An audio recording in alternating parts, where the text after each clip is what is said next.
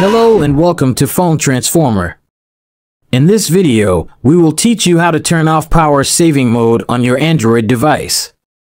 Before we start, please make sure to subscribe to my channel. I work hard and spend a lot of time to create them for you. Alright, let's get started.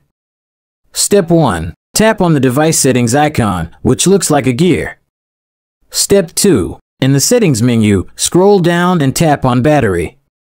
This will show you the current battery level and usage of your phone.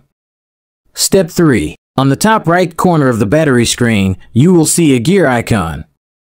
Tap on it to access the battery settings.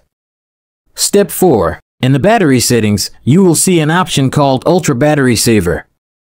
This is the power saving mode that limits the performance and functionality of your phone. If it is turned on, you will see a blue toggle next to it.